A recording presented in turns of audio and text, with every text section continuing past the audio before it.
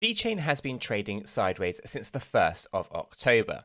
In this video, we're going to dive down into the technical analysis on VET to see whether or not this sideways trade is likely to continue for a few more days, or whether or not we're going to finally start to see a bit of a break to the upside or downside. Guys, as we get into this video, if you do find it useful and informative, hit that like button. I really do appreciate that. If you happen to be new to the channel, then why not go ahead and subscribe, tap that bell, select all notifications, and in doing so, you will be kept up to date with absolutely everything that we do here at Cheeky Crypto. With this said, done out of the way, let's dive right down into this this chart for Vechain to see exactly what is going on with the price action of VET. We're going to start things off, guys, with the weekly, just to give you a bit of an overview of where things are and how they are looking longer term, and then we're going to dive down into the daily, and of course we're going to go into that hourly as well. So guys, I'm just going to give you a brief update on where things have been. I know this can be a bit repetitive, but there are so many new people to the channel. I want to just make sure that everyone's fully aware of the 5 impulse waves that have been going on. So we have wave 1, 2, 3, 4, and we're looking for 5. Okay, and this basically started back in March of 2020 through to the peak up here of April 2021, and this was an 18,295% move. With that being said, we do anticipate another 750% to take us up to that $1.01 level. This is based on the performance of wave 3 and wave 4. Okay, so take that into consideration, a fib on that high and that low puts us up to $1.01 on the 4.236 extension on the Fibonacci retracement. Okay, so overall everything's looking pretty good on this weekly chart. Another 750% would complete the bull run in my opinion, and then we should go down into the bear market where we can accumulate more Vechain ahead of the 2025 bull run. Okay, and obviously this is a project that you're going to want to, on a dollar cost average, a pretty good position on in my opinion. Obviously I'm not a financial advisor, Chris is not a financial advisor. There's only really one person who's going to be responsible for their crypto investments, and that is yourself. So it's important that you do your own research. We've done research on Vechain. We really do like it. There's a lot of noise, lots of FUD out there that's not very factual. So it's important that you kind of move past that and actually dig much deeper to actually understand what is actually going on with Vechain and why this project is so important. Right. The other thing that's so important to note is obviously the stochastic RSI has lowered down nicely. Currently at 35, anything lower than 20 is oversold. And obviously we're looking for that reversal that we can see here. The month of September was not kind for many cryptocurrencies, and we had the pullback just here ahead of pushing back up to the upside. The other thing that's also worth just noting is that every single wave will have waves inside. So we have 5 impulse waves since March of 2020. We can also assume that there's going to be 5 impulse waves inside our 5th wave. Okay, so that's the kind of price action that you're looking at. You're looking at waves within waves within waves. And I'm not going to keep going on about that. I like to keep it simple and just say that there's 5 impulse waves, but if you were to go down to the lower time frames, you'll see more waves, etc. Okay, so that's your weekly chart. Everything's looking pretty good on the structure side of things. It has been moving quite nicely and according to plan since March of 2020. And again, that $1 level is the fib 4.236 extension and a 750% move from the current price of 11.7 cents. Okay, let's jump to the daily chart. Okay, the daily chart shows us exactly what's been going on. These charts, the daily and of course the weekly, they're like cheat sheets in essence because they allow you to see the bigger picture without worrying about every single micro movement. Okay, so it's always important that we start there and then we dive down into the lower time frames and then we zoom back out and we take a look at that bigger picture. So here on the daily is the next level down that I like to look at from the weekly. 7 of these candles make up one weekly candle, obviously. Okay, so obviously we can see here we have the 4.236 extension coming in at $1.01.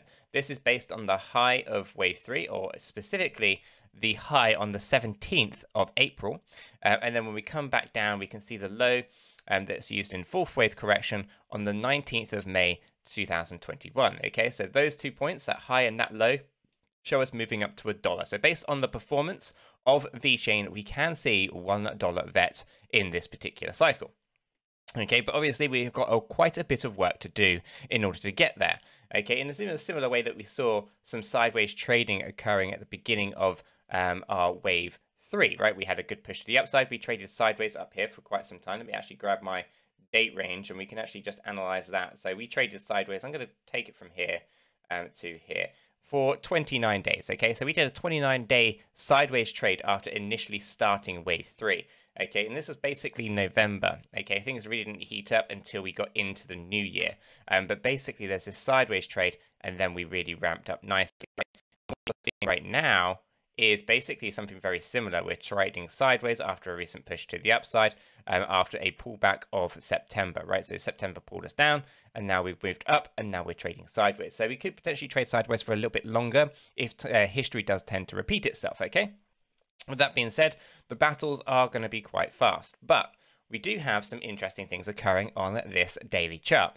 The first one I want to talk about is this cup and handle, and this cup and handle is actually a very neat example, okay? Here's your cup, here's your handle, and then we push on up into our key areas from here. So we're targeting about, I think it's 22 cent for Vechain in this particular cup and handle, okay? That takes us right up into our key areas just here, the 618, the 702, the 786. The 22 cent target is actually firmly between the 702 and the 786, coming in at 21.2 cent for the 702 and 23.1 cent for the 786. So these areas on this cup and handle, that's the target that we're surging towards. Now, I'd like to think this is going to happen in October, but timing is always the hardest thing to get. No one, in my opinion, is ever going to get that timing bang on correct. It'll be in that ballpark maybe, but it will never actually be 100%. It's always the most difficult thing to actually time in the market. You can see the patterns, so you can predict out the patterns, you can do the price predictions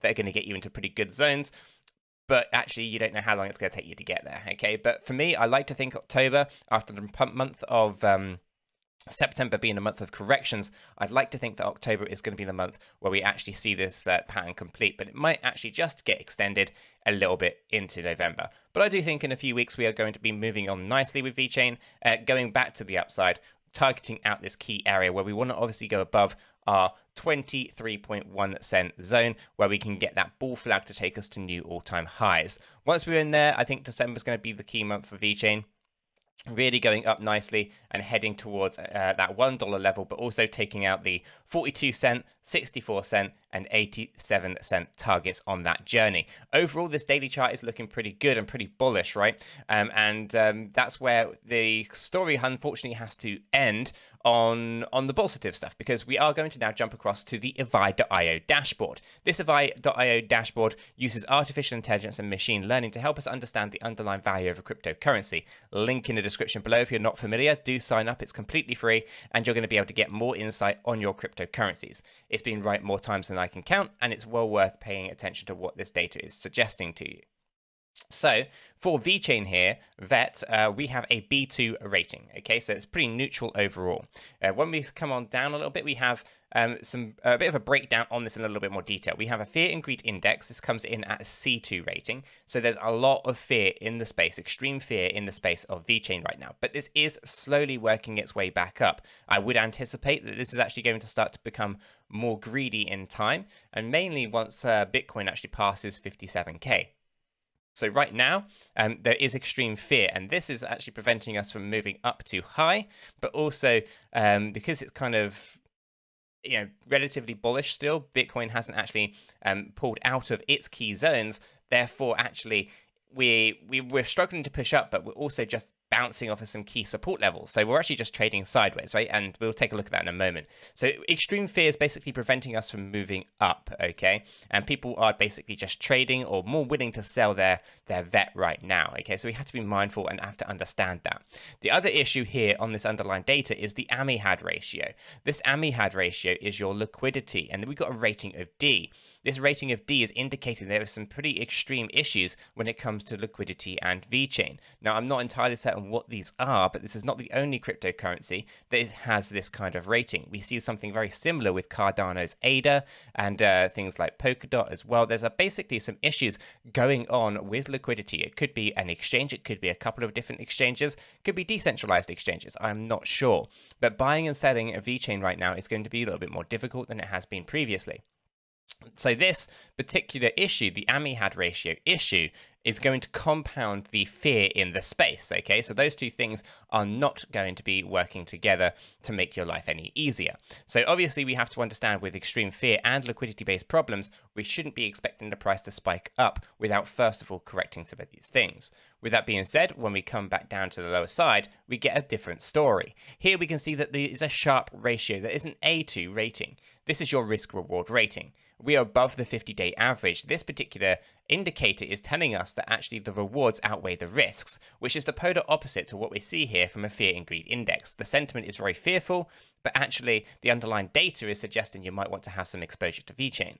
So these two things are quite interesting. This is the kind of fear that we should potentially be buying up. Obviously, I'm not a financial advisor, so it's important that you do your own research, but that's how I'm interpreting this data.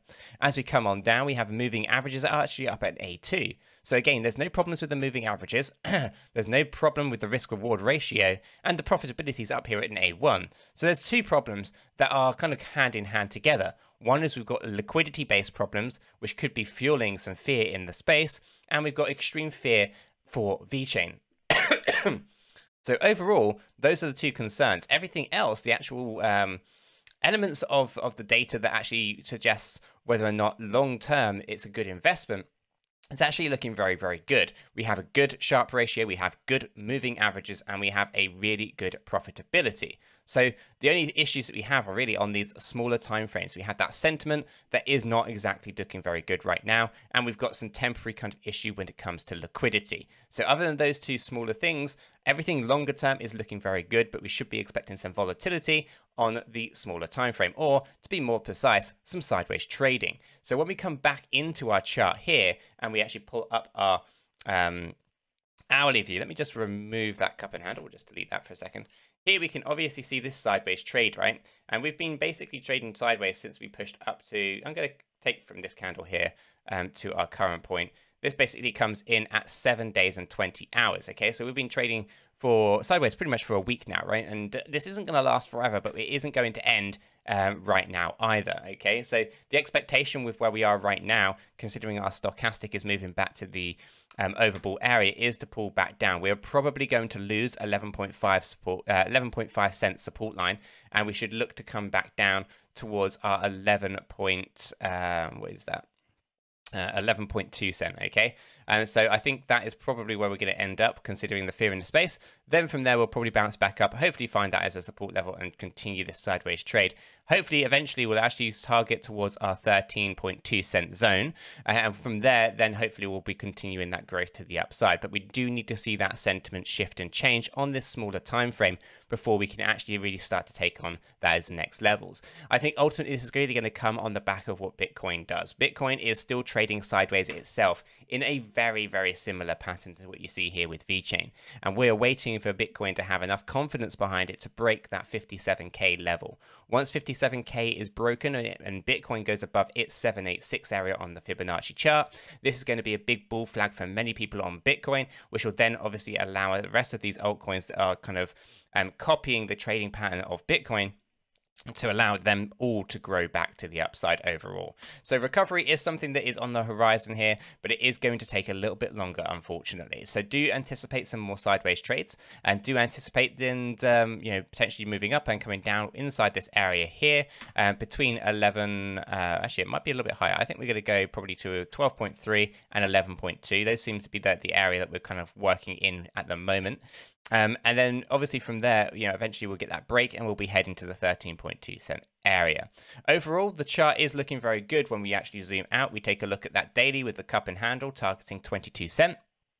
And again, we can also take a look at the big structure of those 5 impulse waves to the upside on that weekly chart. So we know that the structure is still intact and everything is looking very good on our journey to $1.01. Guys, I'm going to leave the video there, but if you have found it useful and informative, hit that like button. I really do appreciate that. If you happen to be new to the channel, then why not go ahead and subscribe, tap that bell, select all notifications, and in doing so, you will be kept up to date with absolutely everything that we do here at Cheeky Crypto. With this said, done, and out of the way, I hope everyone has a fantastic day, and I'll catch you all in the next one.